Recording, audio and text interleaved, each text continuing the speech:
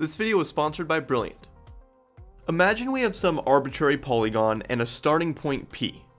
The question is, what is the shortest path that starts at point P, touches all sides, and then comes back to the starting location? Now, I'm not going to put any numbers in here because it really doesn't matter, but just think about how you would solve this problem if you were given side lengths and angles or equations or whatever. Now, this isn't so simple because there's a lot of ways we can manipulate this path. But the solution I'm going to show isn't very math intensive. No, what I'm showing is not the only method, it was just one I really liked and wanted to highlight. To understand it, I'm first going to ask a simpler question though. If I put a point Q randomly on the right side, what is the shortest path that goes from P to the bottom side to Q? Well, we could make an equation for these distances as a function of this bottom point x, and use some calculus to find the x that creates an absolute minimum for the total distance. But watch this. I'm going to zoom out a bit so I can reflect the polygon and those points over the bottom side to get this. Now for any path that connects P to the bottom side to Q, I'm going to reflect the second line segment over as well. And this length will be the same as the top one because it is just a reflection. Thus for any x I choose, this path and this path are going to be the same length.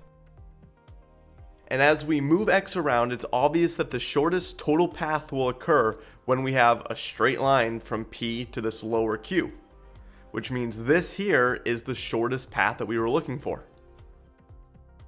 Amazingly, this still works as we keep reflecting. I'll zoom out again, and first I'm going to reflect the blue polygon about this side, and I'll do one more reflection of that new polygon about this side to get this configuration here. Now the goal is to find the shortest path from P to itself around all four sides, which means we just have to find the shortest path from this P to this one, which is obviously, again, a straight line. The reason this works is because the four line segments here, all within one of the polygons, correspond to one of the four line segments that will continuously connect P to itself in the original. For example, this path here corresponds to this one, which we achieved by reflecting over the original bottom side. The length hasn't changed since it's just a reflection, but now it connects two more sides in the original polygon.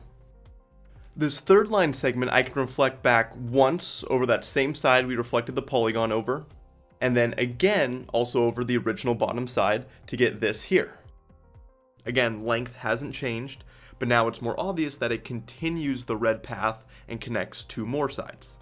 And lastly, the smaller line segment in that bottom polygon can be reflected back 3 times about those same sides as we did with the polygons, and this gives us our answer. What you see in red is the shortest path from P to itself, touching all four sides. Another way to think about this is that if I slightly change the path in red to anything else and do those reflections back, we'd get a continuous path from P to the bottom one that isn't a straight line.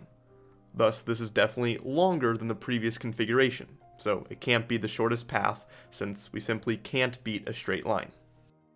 So that was the one solution I wanted to highlight. Didn't really have another video where this example could fit.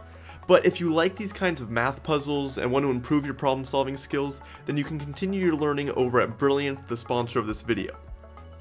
Their contest math series actually relates to this video because it involves more advanced math questions and puzzles that appear in math competitions and typically have clever solutions that require some out-of-the-box thinking. And there's a range of topics here from polynomials to modular arithmetic to combinatorics and more, so you can really get in some practice and improve your problem solving abilities. And what I really love is all their courses come with visuals and animations to help you really understand even the more advanced concepts. And whether you're looking to learn about algebra, to differential equations, to astronomy or algorithms, Brilliant has exactly what you're looking for. Also, the first 200 people to sign up with the link below or by going to brilliant.org/ZachStar will get 20% off their annual premium subscription. And with that, I'm going to end that video there. Thanks as always to my supporters on Patreon. Social media links to follow me are down below, and I'll see you guys in the next video.